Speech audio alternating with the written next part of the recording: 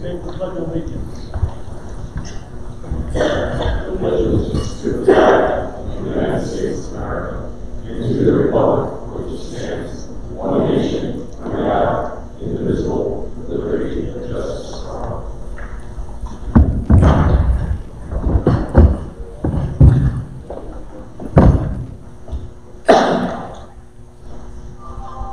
Councilman Scringy. Present. Councilman Livingston. Present. Councilman Ross. Present. Councilman Taylor. Present. Councilman Patrick. Present. Councilman Matzo. Present. President Scan. Present. That's all 7 here. On to the approval of minutes from June 5th. Councilman Scringy. Thank you, Mr. President. I stand and ask for unanimous approval of business meeting minutes from the June 5th, 2019 meeting. Second. All in favor? Aye. On to public comment now. We have 5 minutes to speak. Please be respectful and sign in and state your name and your address, please.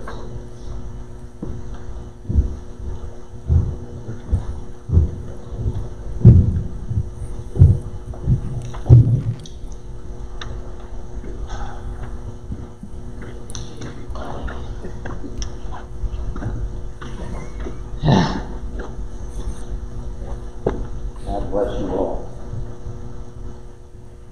Okay, I'm John Selleck. I live in the city. I've only been speaking here for 43 years, 44 years. That's a very short time. We have a lot of good businessmen in this community, and I believe you'll be hearing from one. He's a small businessman that I personally know. And I met him here at a zoning or a planning meeting. And I've been in his stores, and they're well run. He's a religious man. He does not sell alcohol. And he's having some problems. And he cleaned up a problem location. And apparently there's some kind of cigarette war where people are selling cigarettes below the state minimum. Now this is a constant problem. Where they're getting their cigarettes, I don't know. But it's got to stop because his business is suffering. They're selling loosies over there.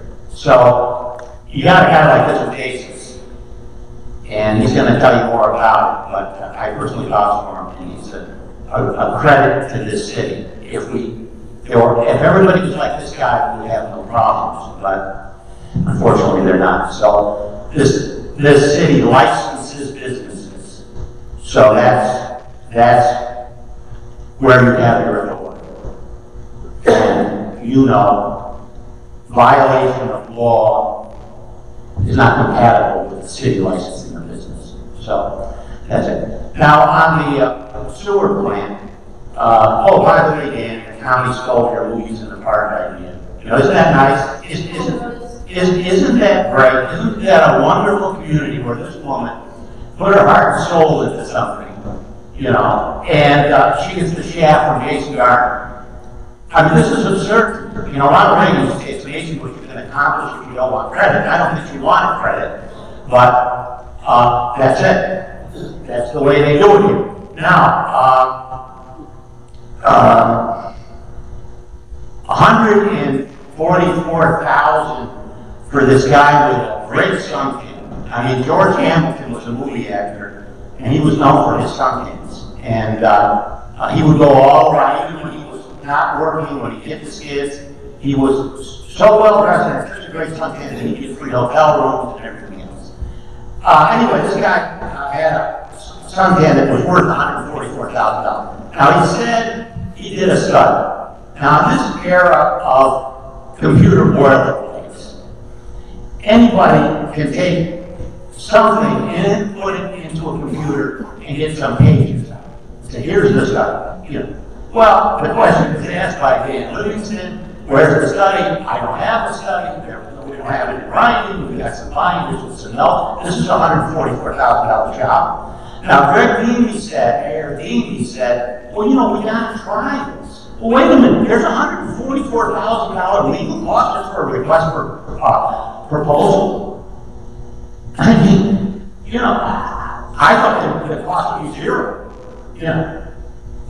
And then kept public-private partnership. Wait a minute. The equity is the sewer. That's the equity. That's the operation. What's their equity? Where's their equity? If it's a partnership. It's not a partnership at all. So, I don't know. I mean, I would see the refund from this guy. I asked him how much he got an hour. I would get all the legal bills and see exactly, just what you're paying for. Because $144,000 go on a water. Now, Mr. Papstrat, I told you this before, Mr. Papstrat, the mayors of Johnson City, they took a tour of the sewer plant. They talked to Jacobs employees.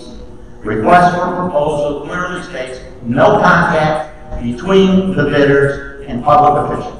None. Zero. Not a cup of coffee, not a wink, not a phone call, nothing. You got Jacobs Engineering, who's got a request in for the contract, and you're talking to them. You can't do that.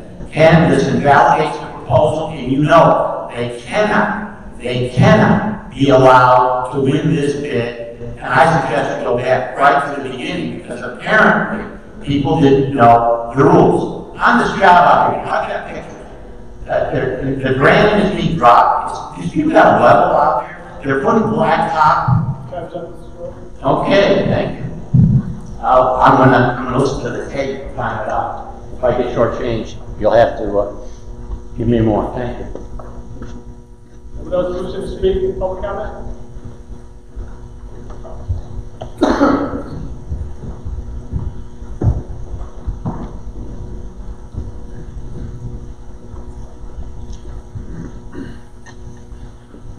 Good evening, ladies and gentlemen. I'd like to introduce myself. My name is Kenny Greenlee, and I'm the CSEA Central Region 5 President. I'm here today to talk about the proposed privatization of the Binghamton Johnson City's joint sewage treatment plant. Excuse me 1 second, sir. You live in the city? No, I do not. Okay, what is to suspend the rules? Motion to suspend the rules, so you all take the city. Go ahead. Thank you very much. Second. Over the past month, you've heard from the plant staff as well as many members of the community, and a number of issues have been raised over this period of time. First, we have the impact of privatization on the employees of the sewage treatment plant. Staff of the plant have been lauded for their professionalism and their expertise by members of this council as well as the city staff. And yet no one has been able to tell them what the potential impact would be on their jobs. The claim is contrary to the justifications of the issuance of the RFP itself, which claims that staff does not have expertise to run this new facility. Their jobs are civil service tested, and they are training constantly to make sure that they have the knowledge to do their jobs effectively and efficiently. In fact, you are paying them to be trained right now. You have heard from both management and plant staff who have testified that they have the necessary knowledge to run this facility, and that it really is not that different from the way that they currently do their jobs. You have no idea what kind of stress this has caused for our members, who now have to rethink their whole lives. We have members saying that they will leave the community that they live in and possibly the state if they are privatized. Our members work their tails off, and they deserve much better from all of you. They are here because they care, and that is exactly what you would be losing with a multifunctional corporation taking over their work. You lose members of your community who care so much about the impact of their work on the community. There are accountability to you all. Can you guarantee that the same accountability with a different company? Our members have lived and worked in this community for decades. They bring experience and genuine interest in the outcome of their essential work.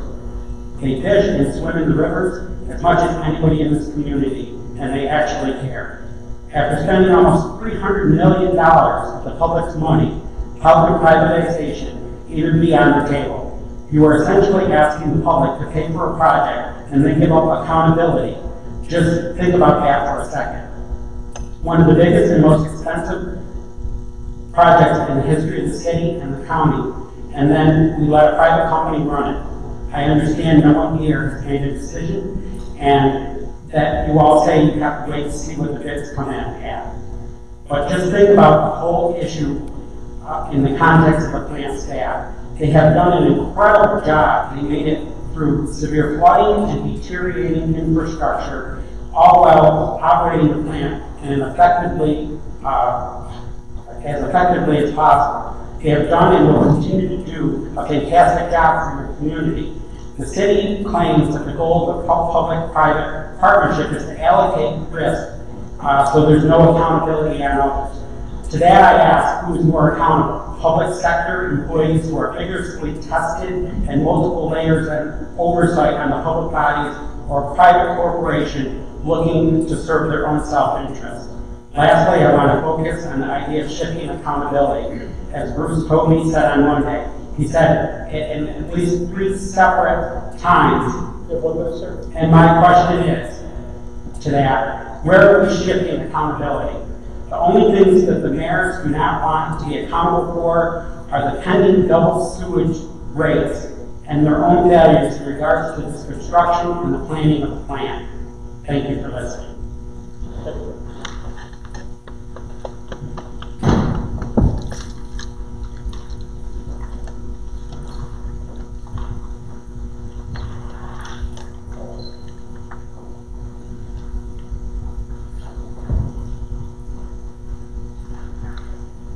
Good evening.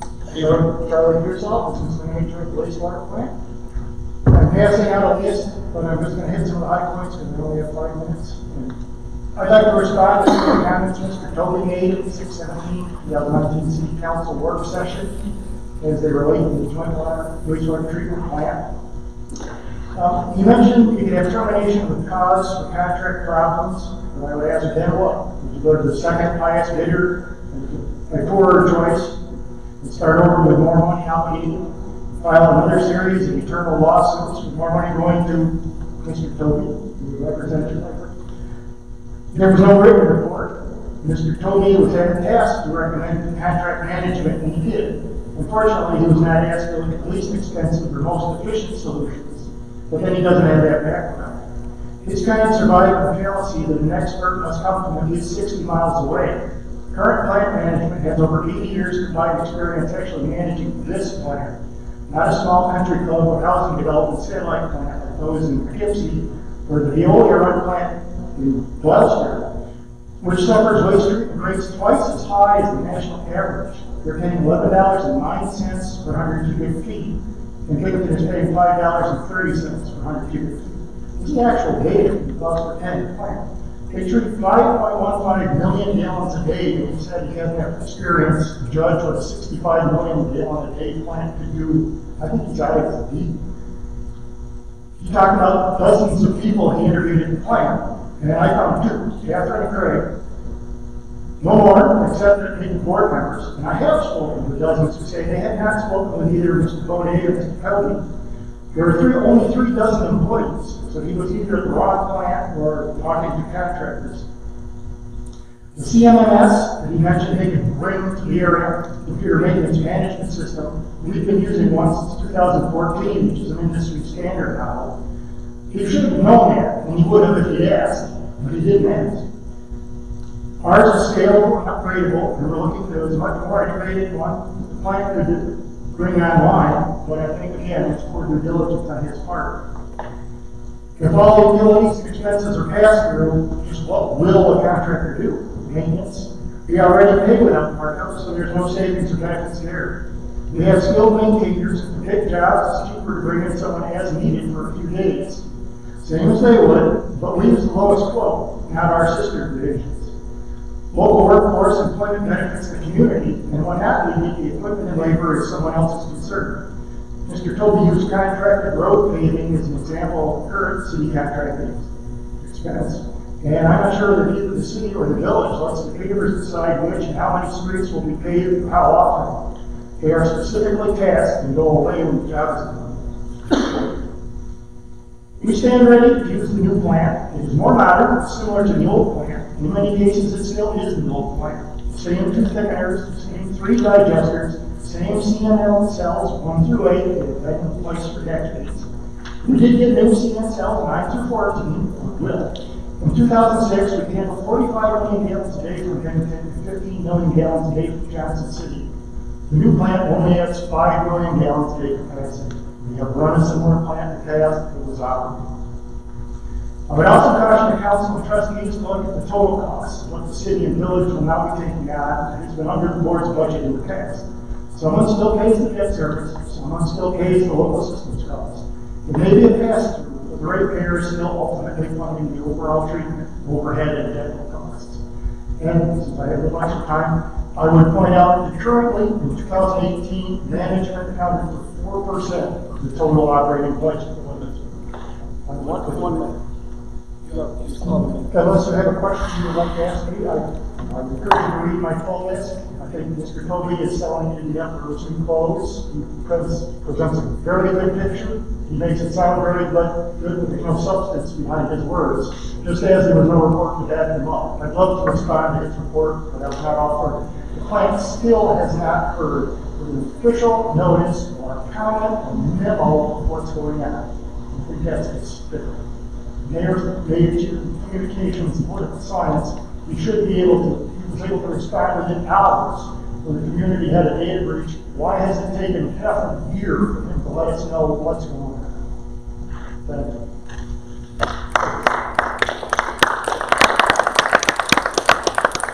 Anyone else wish to speak in public comment?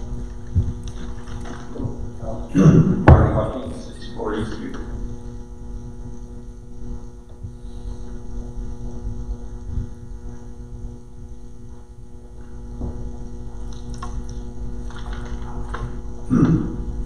Good evening. As I just said, my name is Martin Hutchins, 6040 Street. I'm employed by the Binghamton Wastewater Treatment Plant as a mechanic for the last 12 years. I've been a homeowner for 33 years in the city, lifelong East Sider, as with my dad and my grandfathers. I know that doesn't mean much to most of you, but it would tell a lot to me. I wonder how many people from the new company will really care about our community and what's going on. And said, okay, so the homeowners rates will be going up, obviously, because of the $300+ million upgrade. So would it be a good time to privatize the plant so we can fool the unaware homeowners of what the privatizing will really cost? Time is everything. To me, that's a dishonest way of doing business. Doesn't it make more sense to see what the upgrade would cost the homeowners, and then see what the privatizing could cost in the future? So maybe think long, think hard about your decision. Our future depends on you guys, and I'm sure to make the right choice. Thank you. Thank you. Anyone else wish to speak?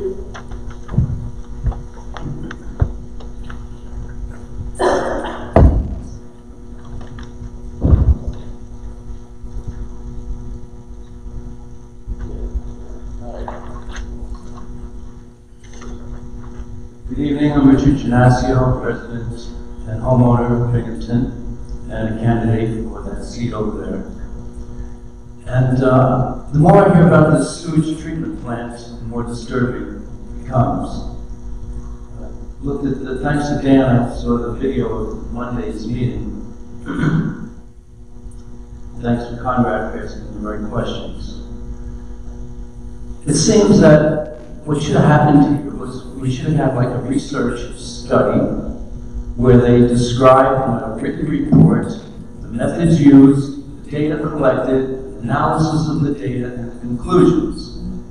And it should also include all the options so that the elected officials, which is not just the mayor, but the mayor and the city council, and in Johnson City, the mayor and the trustees, can make an informed decision, and the people can be confident that that decision is made based on facts. Instead, it looks like we paid $140,000 for a sales pitch masquerading as a report, and the report was oral, so there was no way to say what facts went into it. We just heard a bunch of conclusions, and many of them are unsupportable on their face. For example, the notion that if you can't operate a plant that's falling apart, you can't be trained to operate a plant that supposedly is state-of-the-art, refurbished, and if that new plant is more of a problem to run than the existing plant, what are we paying $400,000 for? Good question. From the beginning, there was a problem because a process went on that we didn't find out about until the beginning of May, whereby decisions were made behind closed doors. The biggest decision was just to avoid one of the options entirely and just focus on ushering through a privatization scheme. And this is not the way government should work in a democracy or a republic. It seems more like something you'd expect in a banana republic. So my hope is that we will get rid of everything that's happened up to now, go back to square one and do it right. Thank you.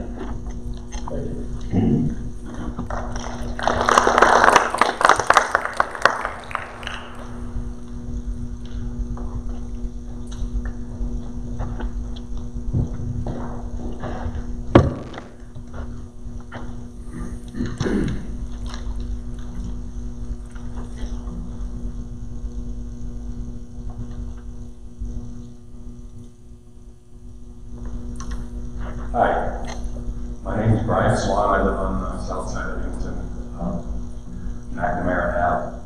I just want to say I want to maybe take a slightly different angle on things. I'm very proud of the things that we've accomplished over the years in the plant. For example, there's the Binghamton marsh lanes, the old ones before they were replaced. They were troublesome. We had issues with them. They would wear out, steel would wear out, so we would go down to the bottom of those pits, down at the bottom of the channels with a big old gate valve with Binghamton sewage on the side of it. We would be down there grinding, cutting steel, welding, measuring, making sure that these things were precise. They had to be precise. They go on one side, come down the other, break up stuff. They worked 24/7, and they worked hard, and we kept it running. If they had to have people come in to do a contractor job on that equipment, it would have cost the ratepayers thousands of dollars, but we did. And our head mechanic had faith in us to let us go ahead and do it, and we did. Another example of that is the TPS grinders. This is the Johnson City flow that comes in. 2 channels, 2 grinders, side by side, and they are cylinders with really aggressive teeth. Okay, they spin and help break up 2x4s and beer cans and all kinds of stuff. And on the CMMS thing that we have, that we look at every day, it comes up once a month. We have to go there. 1 guy's up on top, running the crane. 2 guys are down 35 feet. And we raise it up a little ways, we spray it with a fire hose, clean the heck out of it, inspect it, set it back down, and put it back in the service. The other one. Every 6 months, the CMMS tells us that we have to go to TPS and pull these out and inspect them. The reason we have to inspect them is that there's gears in there. One time we pulled one out and the gear, the one whole side of this, one of these teeth, these cylinders wasn't spinning. We had a gear failure. We took it back to the shop. Franklin Miller is the company that makes these things, and they suggested that we send it back to wherever Franklin Miller is. And again, our head mechanic had faith in us and said, take it back to the shop and rebuild it. And we did. We did. And if we sent that back to Franklin Miller, it would probably cost about 20 grand. Maybe more. You know, because they're very complicated. So we put it back into service, and right now as I speak, it's spinning in one of those channels, right? You know, hopefully not 2x4s. Okay, and another thing I wanted to talk about was when we had the flood, wall fell, it was raining, and the night before, we came in on second shift, I worked the day shift, and along with administrative people, Kathy was down there. We were going down to the basements before when the water was coming up. We knew it was going to flood. And we were taking out electronic pieces of equipment to try and salvage what we could, and we did that. We climbed up the stairs with heavy equipment, and we saved a lot of money. You know, things that maybe FEMA didn't have to talk. There's also a huge snail problem we had in the VA. The operators had to bust their humps. And that's a whole other story I don't want to get into because of time. Maybe one of them can talk about it. We put in very complicated plumbing systems for seal water for all the main pumps. We do that. That would cost a fortune to have somebody come in and do that, but we do that. Our head mechanic is a master plumber, and he's also a great guy. And I respect him probably more than I respect him. Okay. And having said that, there's another guy, Elliot. He's a genius, and he knows more about that plant than anybody on the face of this earth. To lose either one of these guys, or any of the other really good people that we have administratively, and to lose any one of these people would be a travesty. It would be terrible for the ratepayers and our ratepayers. Mr. Tolby called us good soldiers. I never saw him. Nobody saw him except like Charlie said 2 people saw him. So again, he's a salesman. He privatizes, and we've got this. And thank you for your time.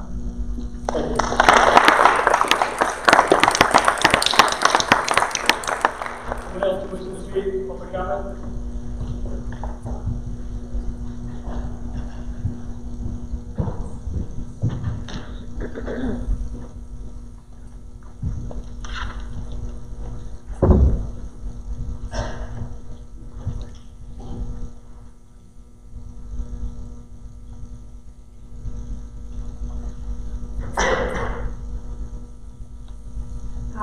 My name is Emily Christian. I'm resident of the South Side. I am not affiliated with the sewage treatment plant, but I've been following it for a little bit. Pardon my notes. I've studied things like labor organization and public infrastructure for a few years. Yes, excuse me 1 second. Move the mic a little Oh, closer. sorry. Oh, there. Can you hear me? That's better. Yes. Great, thank you. It seems odd to me that keeping or internally promoting people who currently work there now isn't something that's being considered making a budget for the same way you make a budget for the private companies who would also be betters. Because it's clear that they know the plant better than anybody else. It also seems like the faults of the plant in the past have not been the faults of those who have been running it. In fact, they seem like the ones who've been cleaning up after that, which is even more reason to consider them as somebody who would run it in its upcoming changes, or potentially upcoming changes. Privatization should really only be a potential consideration only if it ensures protection of current employee rights and benefits like health insurance and retirement, specifically, those 2 things, among probably others. So it also seems odd to me that that's not in any of the grading criteria for any of potential bidders and stuff like that. But what is in your grading criteria is the lowest cost. And of course, value is very important, and we want to keep costs as low as possible. But the lowest cost doesn't always mean the best value, especially because with lower costs, the first thing to go and stuff like that is worker benefits and rights. Privatization also means giving up a lot of the accountability and transparency that you have access to now with being a public infrastructure. Also, it seems that it is the duty of the governing body of the public to produce what the plant does. The goal of the plant, why it's there in the first place, not a corporation or company who would probably see it in a different way and see its goals in a different way. And that's all I have to say. Thank you. Thank you.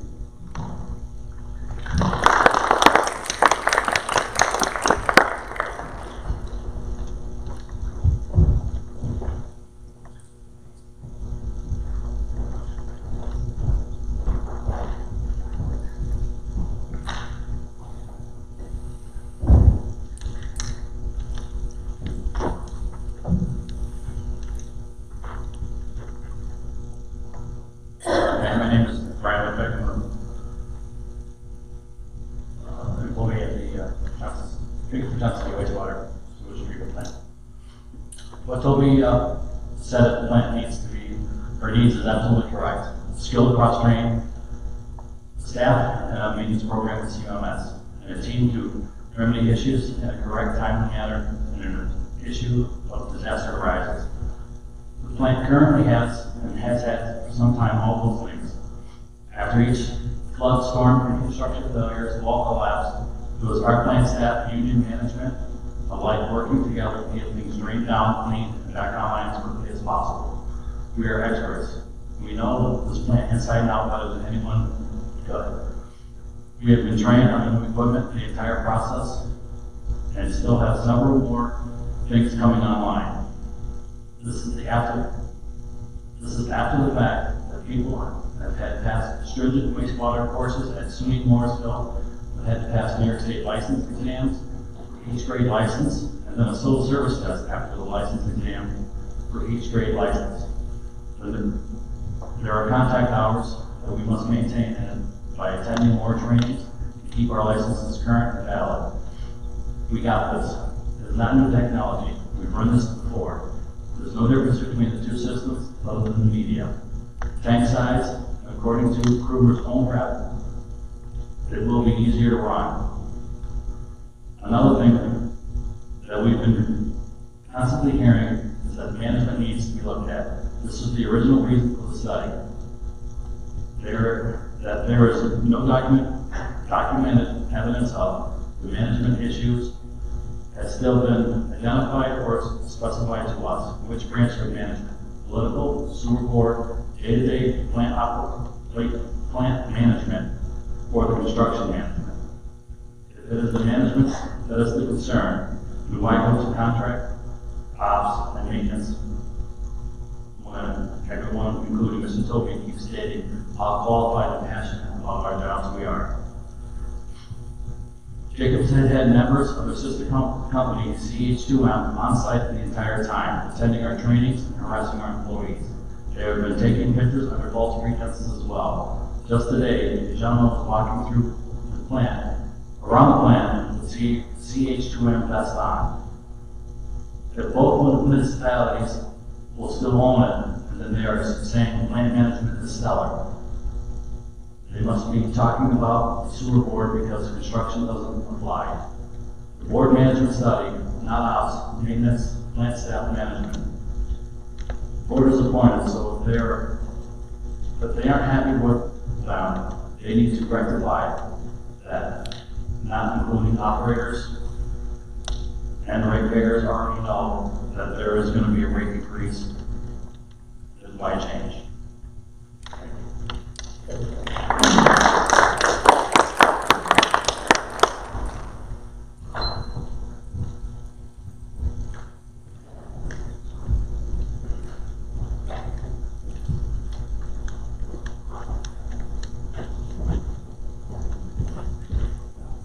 Hi, I'm Terry. I live at 5 Chapin Street on Binghamton's west side. And I too watched the video of Mr. Toby on Monday night. And I guess the first thing I want to do is maybe apologize, because my understanding of the legislation that allocated the $140,000 or $145,000 last fall was that it was going to be a study to study the best form of management for the plant. Apparently, it was an allocation of $140,000 or $145,000 to prepare a bid package. It wasn't a study. And I specifically wanted to say to Councilman Papstra and Councilman Monto, I had the pleasure of working with you two gentlemen. And I know that you've always taken your duties as council people very seriously. And the notion that either one of you would sit there and accept the answer that there is no report and there is nothing in writing after spending $140,000 or $145,000, I'm mind blown. Because in all the years that I sat next to you, neither one of you would have tolerated that for a minute. I thought that, I think that the whole thing has been very misleading. Honestly, I think this board has probably been misled just as much as everyone else. I still go back to the questions I asked the last 2 times I was here regarding the IMA and how this has all happened without the IMA, without the sewer board being involved, because the IMA is pretty clear that it can't work that way. I also will say, as I've said before, there is no doubt about it that the management structure, and I'm not talking about the plant management, I'm talking about the boards and the sewer board and the very cumbersome IMA. There's no doubt about it that that needs to be looked at. But this doesn't really seem to be eliminating any of that. It seems to be just adding one more layer. The folks behind me, the folks who work at that plant, have done a stellar job of digging us out of our own you-know-what, literally and figuratively, on more than one occasion. And I thought that Mr. Tobey's kind of cavalier attitude about it being an RFP, that they could keep their jobs, they could apply for their jobs, I thought it was very cavalier. I was offended by it. And yes, I also couldn't find it in the RFP I looked. So, I think that it was insulting.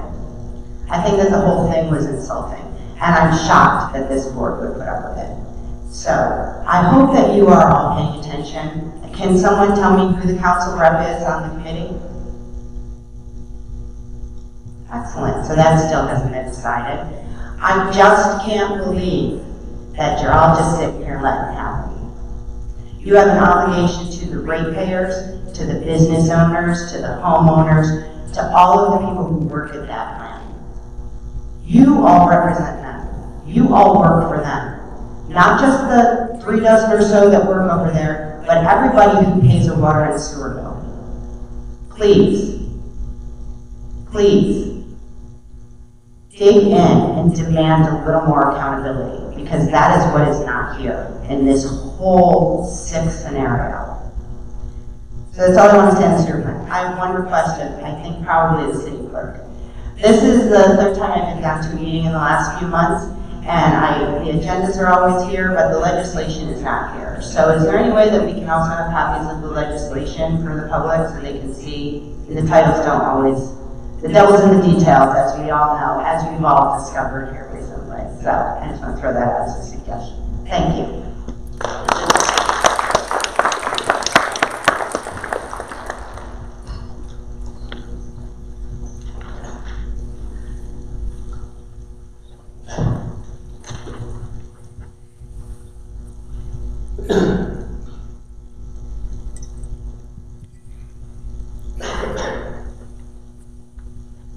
Hi, my name is Daniel Peavy. I work at the Binghamton Jackson City Joint Sewage Plant, essentially your employee. I understand you guys haven't made a decision on this yet. I just feel as your employee, I am obligated to come down and give you our side of the story. I actually had a completely different speech prepared for tonight after Monday's meeting. If you guys noticed, I was having a hard time staying in my seat. That guy is a straight up liar. All right, first of all, Bruce Tobey sales speech yesterday, Monday. He spent 2 days at the plant. I can't remember exactly what he said, but I know he said he spent a ton of time down there. He talked to 2 staff members, Kathy and Greg. He never talked to Dustin's. He never talked to me. I'm a union rep down there. Never once mentioned anything to me until the day before or the week prior to the RFP being released. And then he just let me know that this is going to happen. Hopefully you guys can keep your jobs. Yada, yada, yada. The conflict of interest with the Jacobs, the CH2M fellow gentlemen that we found today, walking the plant. There are a couple guys that were on the plant tour for the privatization tours, and they are now inspectors for Jacobs. The only thing that Toby got right is we are dedicated, we know what we're doing, and we are the team that run this plant. Everybody keeps going around this word state of the art, this phrase, state of the art. The old VAF, we ran it for 22 months on our own. This is after testing was done, until the wall collapsed. We had no problems running it. There were so many issues with that. We overcame them. We worked as a team. We figured out what had to be done every time it rained. It was me and another gentleman, or were 2 other gentlemen. Every time it rained, it was 2 guys. They would clean one strainer, go to the next one, go to the next one, go to the next one. Then you have to go back to the first one. If you weren't on top of that, the strainer would get sucked into the pipe, and then we have to go out and buy another strainer. It was getting very expensive.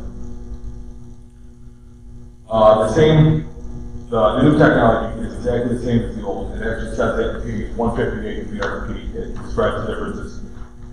The major differences are obviously the vendor, the sizes of the tanks, the type of media that we're using, and the size of the media. And then the man wash flow goes up instead of down. I'm sorry, it goes down instead of up. Outside of that, same technology, same bacteria, same thing we've already done. Bruce Dobie mentioned that this is the only plant in 50 states like this. I recently took a tour of Syracuse. They have a liosphere, they have an active flow system, they have aerated grid, they have everything that we're getting. So I don't understand how hour away we're the only ones that have this. Training, we are constantly going through training. The past probably, I'm going to say 3 months, we've had 40, 50 hours of training. The instructors make it very well known that he's impressed with us and that we're asking more advanced questions than he's had to ask before. He actually has to go home, do some research, and then come back and give us the answer the next day. And then the big thing that there was a lot of questions on Monday was the CMMS software. We've used the software. We started using this new software. We had software prior to this. It wasn't the greatest. 2014, we adopted a new system. We've been using it ever since. As new buildings and new assets are coming online, we're adding them to the CMMS software, and we'll go through the O&M manual to figure out the maintenance schedule. If the maintenance schedule, say, recommends 6 months inspections, we do 3 months, just until we find out how the equipment's going to work at our facility. After that, we'll adjust up to the manufacturer's recommendations. I appreciate you guys listening to us tonight. That's all I got to say. Thank you. Thank you.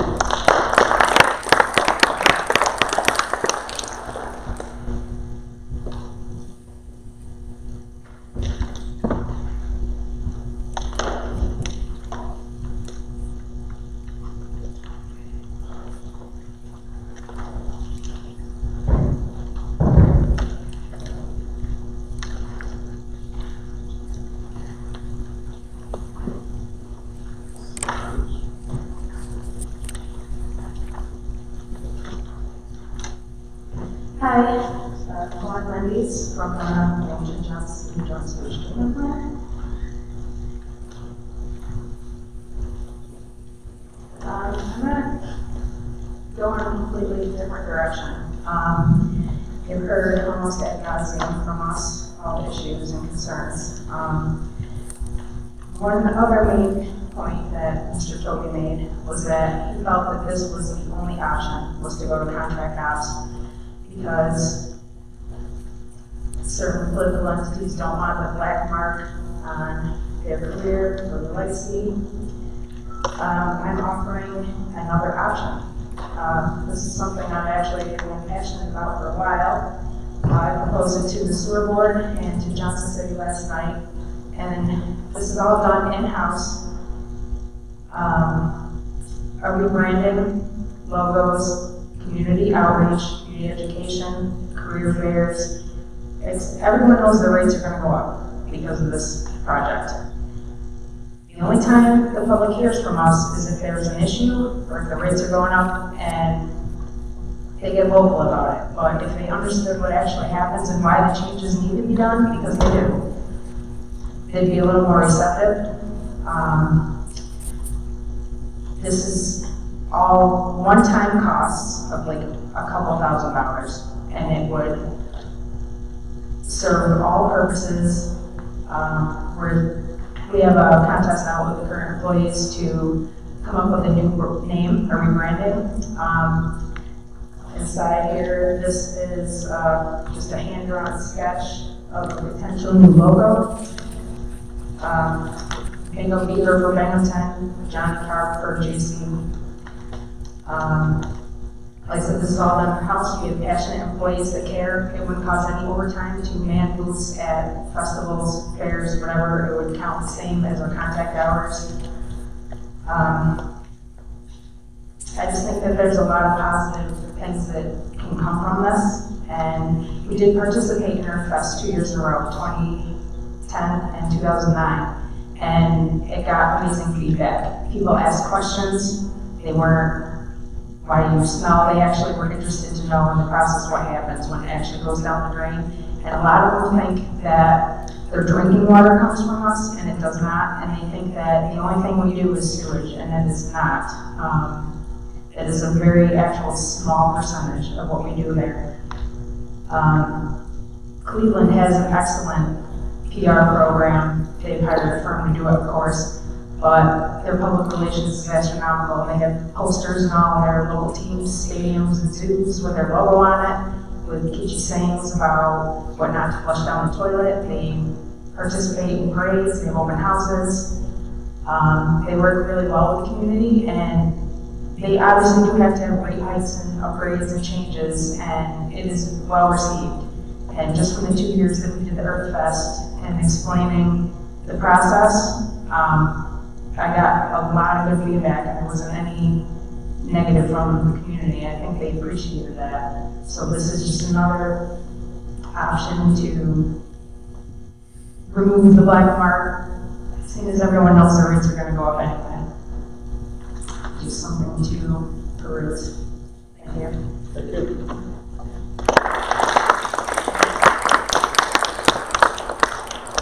Anyone else wishing to speak, public comment? See no one, I'll close the portion of the meeting.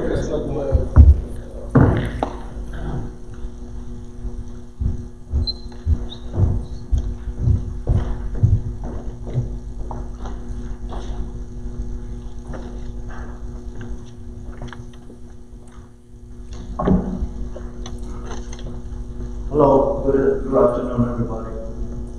My name is Nawab Muhammad. I live in 33 Across Street, and I own a few businesses in Binghamton City. I've been here over 10 years. And we having a problem with those new businesses. They come and take places, and they're making it hard for other businesses who will try to do the right thing. Like selling non-stamp cigarettes, selling single cigarettes, selling the stuff they're not supposed to do. I already talked to the Texas investigator. They up in Syracuse, the unit is in Syracuse. I'm in contact with them. It's been over 2 years now. Nothing happened, everything is the same. And I came here, I know you guys is busy, you got bigger things to worry about, and maybe this is what we think about. This is a big thing to me, and maybe it's gonna hurt my business. It's already hurting my business, but if we gotta continue not do nothing about it, it's gonna get bigger, spread there. Next thing you know, it's all over Binghamton. We have a few sides of the town. They still do nothing there, but we got a few other sides of the town. There's a lot of stores they doing this stuff. So I don't know. I came here to speak with you guys to see if you guys maybe will help me. I'm willing to help. Any questions, anything we can do for our neighbors, for the community, for our businesses, to do the right way. My name is Nawab Muhammad. Telephone number is 607-422-5439. And I'm always available. And thank you so much, and good luck to you guys, and good luck to you guys also. Thank you. Yes, sir. Thanks for coming down. I just want to ask you, you have a convenience store. I do, sir. I have a few of them. One in the north side and one in the west side. So are you saying that there's other convenience stores that are short selling, or is it people on the street that are doing No, it's actually businesses, other stores. Other stores. Yeah, like selling loose cigarettes, and what else? $5 a pack of cigarettes. They get the Seneca from Indian reservation. These guys, they're growing up. They started with one business, now they have 5, 6 businesses around the area. And they try to open everywhere they could. It would seem the New York State Tax Department would be on top of that right away. I did. They're busy. They say they got so much work in Syracuse, and they don't have a unit here for us in Binghamton. I wish they have one here in Binghamton, but they got to come from Syracuse. Councilman Baxter, Conklin Avenue, I don't know sorry what to say, KJ Plus. That store in Conklin Avenue a couple of years ago was selling loose cigarettes and only loose cigarettes. and that was across from Mima's Pizza there, up there twice. So but I also followed them in and happened to talk with the county about it. So I don't know if the county can do anything more for it and investigate it further or what, but that's why I contacted with. And then it took about a year for them to actually catch them and stop them. So the store is still open. They took away their tobacco license and other things that I didn't know. Sir, I know these guys are pretty good. They took the licensed cigarettes, but they still selling cigarettes the whole time. That's what I got. They steal cigarettes, and then they only sell it to people they know, like they're not like stranger. Okay. But never change in the south side, in coconut. Still the same thing. I think with Lucy's situation is a health department matter. It's a health department issue. So the health department comes in for the Lucy's because you're not supposed to sell it and distribute it. But for the instant cigarettes, this from the taxes, the tax force from Syracuse. But as I live in a community, and this is take part of us, maybe is anything we can do us without the taxes, without them, we can. Which store are you at most of the time? I'm on the north side, 511 Shenango Street. 511 Street? Yes, sir. Thank you very much. I was just going to ask you, could you please repeat your phone number again? 607 422 5439. I mean, like we can get the business owner, send them a letter, we can talk to them, the landlord for the building, something, you know. Thank you so much. Thank you. Good luck to you guys. I can call you tomorrow. Thank you. Okay, I'd like to come. Thank you.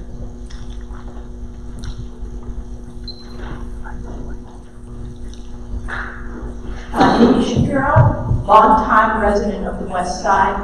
I don't work at the sewage plant. My connection is that I flush the toilet, I drink the water, I pay the bills. I'm a regular citizen here. Listening to this gentleman's interaction with all of you brought something to mind, which is we spend a lot of money on economic development, right? Trying to bring jobs here, trying to get people to open small businesses, trying to have an even playing field, and trying to have a local community interaction, just like you were doing with him. Take the phone number, work together. And that's why it just seems odd to me that there would be any rush to have an out-of-town layer of management introduced between this board, Johnson City, the sewage board, and the workers who are my neighbors. Our friends and neighbors who are making their money here, spending their money here. Why in the world can't the plant be managed here? So I'm very glad that you're taking this whole issue seriously. I like our tradition of doing things as a community. We are no dumber than anybody else and smarter than most. We can manage our own sewage. Thank you.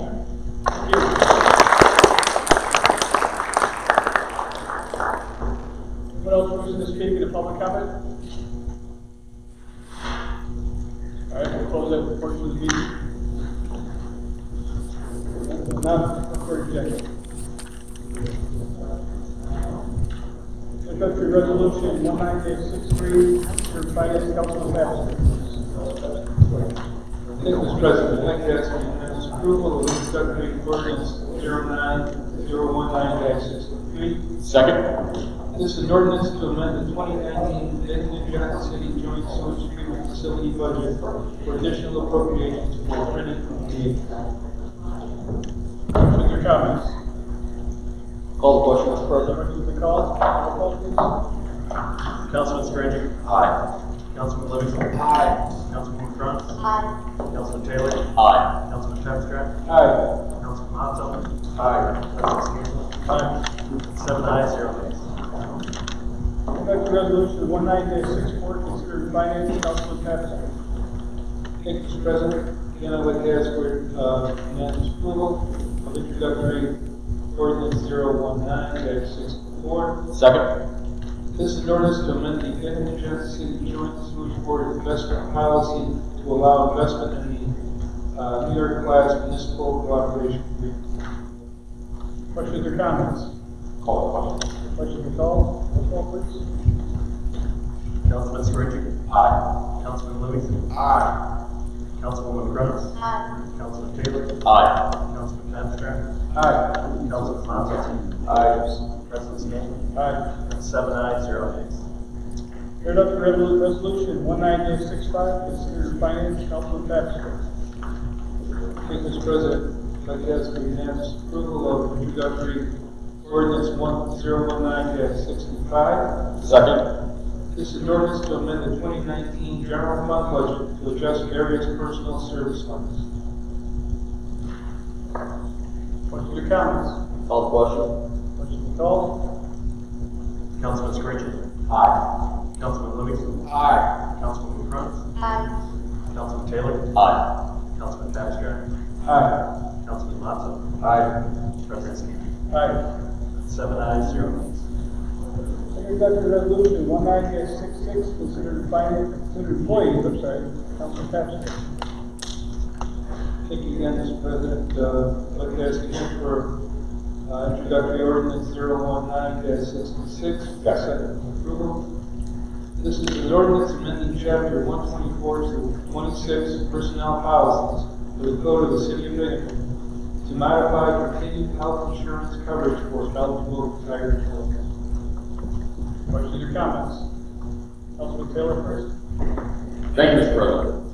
I just want to quickly emphasize the importance of this piece of legislation just because it's critical that we put into writing into our city code this guarantee that our employees who are promised health insurance when they retire actually receive it. For those that don't know, haven't been up to date on a specific issue, there is actually no in-writing guarantee of this critical component of the City of Binghamton benefits package. This fixes that and will ensure that there's no surprises that aren't communicated effectively between our employees and City of Binghamton administration. Thank you. Councilman Scritch. Thank you, Mr. President. Just for our residents here as well as watching, or will watch rather at home, or are. Just a little bit of a backstory on this. So this actually was codified in the city charter, but in a slightly different way as it relates to two factors, the proportion of payment for eligible retirees, as well as a New York State health insurance plan that existed at the time. Both of those two things were correlated in the city charter. Over time, that New York State health insurance program, quite frankly, dissipated and was no longer in existence. And the proportion that was still in the city charter was now not relegated to anything specific. So what this piece of legislation does is it ensures and codifies in our city charter that our eligible retirees do have in black and white, so to speak, the actual proportional relationship of retirement payments and the city. So again, I unanimously and incredibly support this. I want to thank all of our city employees that went through pretty rigorous rounds of conversations with this, as well as departments in City Hall, and I hope everyone will support this. Thank you, Mr. President. Other questions or comments? Call the question, Mr. President. Nicole? Councilman Scritch. Aye. Councilman Livingston. Aye. Councilwoman Grunts. Aye. Councilman Taylor. Aye. Councilman Abstract. Aye. Councilman Monson. Aye. President Scan. Aye. 7 ayes, 0 nays. Introductory ordinance 19-67, considered in finance, Councilman Papster. Thank you, Mr. President. I'd like to ask unanimous approval of introductory ordinance 019-67. This is an ordinance authorizing the mayor to submit the fiscal year 45 annual action plan and accept any and all funds allocated for the U.S. Department of Housing and Urban Development for the CDBG, ESG, and home retirement programs. Questions or comments? Call the question. Question be called. Councilman Scritch. Aye. Councilman Livingston. Aye. Councilwoman Grunts. Aye. Councilman Taylor. Aye. Councilman Abstract. Aye. Councilman Monson. Aye. President Scanlon. Aye. That's 7 ayes, 0 nays. Introductory resolution 19-49, considered an NPA. Councilman Screen. Thank you, Mr. President. I stand to ask for unanimous approval for introductory resolution 19-49. Second. A resolution authorizing the mayor to enter into an agreement with New York State Department of Environmental Conservation for inspection of the water facility property. Questions or comments? Call the question, Mr. President. Mr. McCollum. Councilman Scarnecchia. Aye. Councilman Livingston. Aye. Councilwoman Kranz. Aye. Councilman Taylor. Aye. Councilman Patrick. Aye. Councilman Mazza. Aye. President Scanlon. Aye. That's 7 ayes, 0 nays. Introductory resolution 19-50, considered finance. Councilman Patrick. Thank you, Mr. President. I'd like to ask for unanimous approval of resolution 19-50. Second. This is a resolution authorizing the mayor to enter into a professional services agreement with Barton and EEC for USA COE, New York State EEC high conduit inspection and maintenance rehabilitation. Questions or comments? Councilman Screen. Thank you, Mr. President. I want to thank Councilman Patrick for his excellent pronunciation of Louisiana. Thank you very much. I'm sick and tired of hearing everybody say Louisiana. I do support this, and it's a required inspection, and I hope everyone else will. Thank you, Councilman Patrick. Other questions or comments? Call the question. Mr. McCollum. Councilman Scarnecchia. Aye. Councilman Livingston. Aye. Councilwoman Kranz. Aye. Councilman Taylor. Aye. Councilman Patrick. Aye. Councilman Mazza. Aye. President Scanlon. Aye. That's 7 ayes, 0 nays. Communications from council members. We'll start with Councilwoman Kranz. Thank you. I'm excited tomorrow, right here at 6. We're doing the Masonic Temple public forum, so everyone's welcome, everyone's invited. We're learning what's going on in the Masonic Temple development that we're doing. Come give us your ideas, because it's a huge building. You can put your own ideas into what we want to bring this with the community. One thing I'm looking to do is bring the arts back into the west side. It used to be the popular arts, and I want to make sure we bring that back. We're also looking for housing around the area for artists, local artists who might be interested in building homes and just running the vacant ones that we have. There's a lot of stuff that I do that I don't talk about. So it's kind of cool when the community has something big like this that I can actually talk about. Usually I'm doing little things here and there, as we all are, helping out constituents, helping out organizations. I know there's a lot of things that we do that we don't get any credit for, and a lot of times people like to think we're big bullies, but we're not. We're regular people too. We try and make the best decision we can. I already spoke to you about the support. Just want to make sure that you know we still have it, right? And thank you.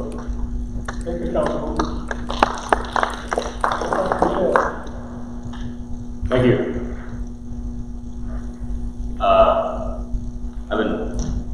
Everyone has been hearing me talk a lot about privatization and everything. I just really need to take the opportunity again. Thank you all for coming down consistently and making sure that we hear you and promise you that we do. It was crazy Monday night. We hired a firm. We can listen to the meeting where we discussed this last year. We hired a firm to do a study on management options at the plant. Even other council members here likened it to the fire study that we're doing. There was no study. There was no study for me as a council member to discern why we're going this route. When one of my constituents asked me why we're privatizing management at the joint sewer treatment plant, the only line that I had was, "It's complicated." It's not good enough. It's just not good enough. We had the Juneteenth flag raising today. For those of you that aware, today is June 19th, which is Juneteenth, the celebration of the emancipation of slaves in the United States of America. It is a holiday that, in my opinion, is not celebrated and really well known enough at all in our community here in Greater Binghamton and also throughout the country. You know, we have July 4th coming in a couple of weeks, something that, you know, most of us, including myself, are always very excited for. It's our Independence Day, but on a day like today, it's important to remember that Independence Day really wasn't Independence Day for a lot of Americans. A lot of Americans didn't gain any sort of independence on July 4th. That happened on June 19th. So, obviously there are still some ways to go in terms of equal rights campaigns. There's an exciting event happening this Saturday at Columbus Park where you can show your support of the Juneteenth celebration from 12 to 5 p.m. Also this week is Black and Minority Owned Restaurant Week in the city of Binghamton. They can check it out online on Facebook. Take the opportunity to support the locally owned Black and minority owned business. It's nice to go out of your way to do something like that. And I think today is the right time to talk about that. Always stuff going on. I think that's it for me today. Thank you, Councilman. Councilman Paxton. Thank you, Mr. President. I'll keep it brief tonight. I just want to address the people that are here this evening. And I took a tour of the plant. Some of you were there and showed us around. It really is an amazing facility. And driving by, you would never know what goes on inside the plant. It really is amazing. And I just want to put everyone's mind at ease. I appreciate everyone coming down and speaking to us. No one here has made up their mind on what's going on. The presentation Monday was enlightening in many different ways. And we're waiting for, I guess, Tuesday, they're going to open up the bids for the proposals, and we're going to go over them, fine tooth and comb. There's other, and see if that's not acceptable, what other methods can improve at that plant so that everyone is satisfied. That we do the best for the employees, that we do the best for the ratepayer, and we do the best for the facility. That was going to be our goal, and I think everyone here is up to task. So we're going to definitely do due diligence. Nothing's going to be done in the midnight hour, at least not for mine. So be rest assured we're going to do the best we can for everyone's sake. Thank you. Thank you, Councilman. Councilman Matson. Thank you, Mr. President. I want to thank everybody for coming. And I just want to address one thing that Terry Reddy said. Just because I don't say nothing doesn't mean I'm not listening. I'm listening to both sides. I want to hear what they both of you have to say. Even though there's one person on one side and all of you. I have no doubt you know how to manage this place. I have no doubt you work your tails off to keep us going. You've kept us going through the major disasters we've had. When the walls blew down, with the 06 flood, with the 2011 flood. I have no questions in my mind you can't do this. I have not made up my mind. I'm not even close to making up my mind. I don't even know what to do yet. I want to see what's happening. I want to see what's going on. I want to hear from the other side. I'm hearing from you every day. I get phone calls. There's no two answers or buts in my mind that you people work hard, and I appreciate it. Thank you for your services over there. It's not an easy job, I know. So, and that's really all I have to say tonight, and thank you again. Thank you, Councilman. Councilman Security. Thank you, Mr. President. Just a reminder to everyone that in the First District, our June monthly First Ward Neighborhood Watch meeting tomorrow evening at 6 p.m. At the First Ward Neighborhood Watch at St. Michael's, 296 Cliff Street at 6 p.m. Hope everyone will come down. I also want to congratulate the Order of the Sons of Italy, Binghamton Lodge 487. They actually gave out almost $2,000 scholarships to Binghamton graduating seniors. So I want to thank the lodge and 4 finalists and congratulate all of them. Lastly, I want to thank all of our city employees who have come here tonight. You hear this in on and again, and I hope I've articulated this well in the beginning. Thank you for everything that you do, and I'm not going to sit here and repeat everything that was said because it's quite frank out there, but I myself, both formerly in the private sector and now in the public sector, I'm a very data-driven person. I always want to hear both sides, and we got to hear one side, and I think there's going to be a process in place that I can meet with all of you to hear the other side as well. And I welcome that, and I'm looking forward to that phone call and that meeting. So you all know that I am open to him. I am publicly putting that out there. So I would be honored to do that if schedules permitting of course. So with that being said, thank you again all very much. Thank you to our business owners who are here tonight, our firefighters, our police officers that came down tonight, and that's it. Thank you. Thank you, Councilman. And Councilman Livingston. Thank you, Mr. President. I'm really excited to see so many people coming to these chambers. When I first got sworn in, I remember looking out over the gallery and seeing all these people here and saying, man, I just want to make sure that whatever we do, we keep people coming back. Because the more engaged people are in our process, they hold our feet to the fire, they make everything just a little bit better when they feel like they have a voice and they show up. I also want to, thank Councilman Pastor and Mayor and Mayor Dini as well for going on the tour. And I agree, the plant is unassuming from the outside. You go into hardly expression bowels of the plant, it's pretty impressive. You wouldn't know what to look at from the outside, and some of the work that's been done there is impressive, and some of the construction work that's been going on here is downright disappointing. I also want to actually correct my colleague from the 4th District. You had said that we can actually listen back to the audio from that meeting back in October of last year here. The conversation happened. I actually requested a copy of the audio from the clerk, and it couldn't be found. So that was really unfortunate because I wasn't in office at the time, and I was really interested to hear that conversation that happened back then. And I just want to say one more thing, which is that when I got involved in municipal politics, municipal government, I know how this works. At the end of the day, if I'm a yay, everyone else is an A, then I suck it up and I move on.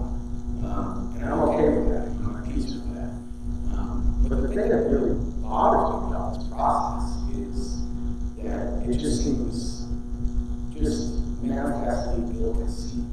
We have a construction project that is costing us money for nothing.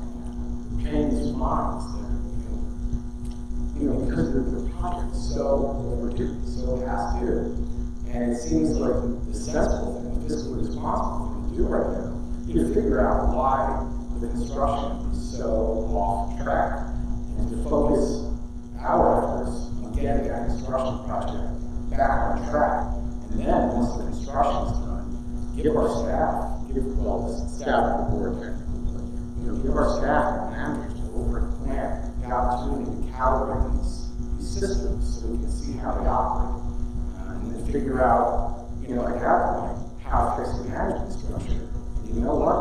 At that point, privatization is on the table, and I'm in the minority, and I will still be way more okay with that outcome, having gone through a more fiscally responsible path of finishing the construction and holding these construction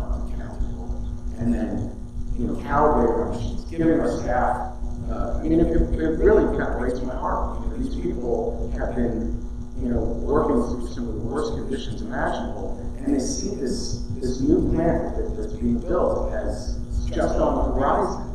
And then right before they get an opportunity to jump in there and show us what they can really do, we throw this privatization right on the table.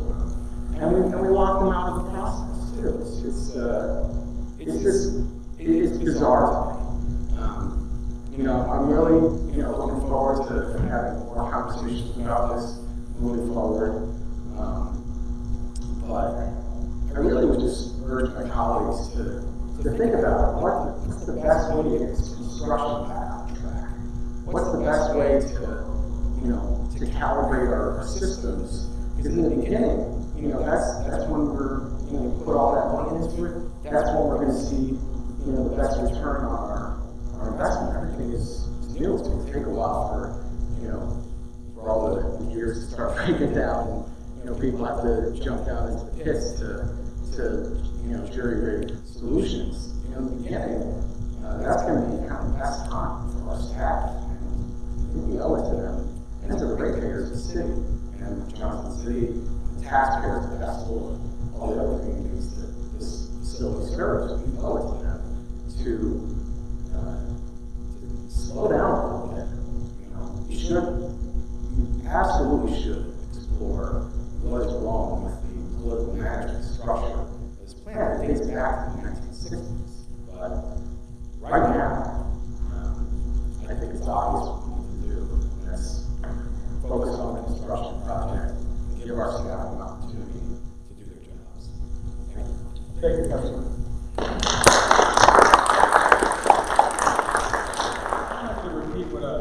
My colleagues have said here, but and I thank you all for speaking today.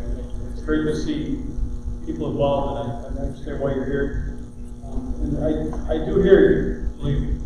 And my mind's not made up. I'm not even, as Councilman Mazza said, not even close to making a decision on this. So I encourage you to stay involved, and I hope you do. And feel free to come down and voice your concerns always. All right. Well, then I'll take a motion to adjourn. Motion. Thank you.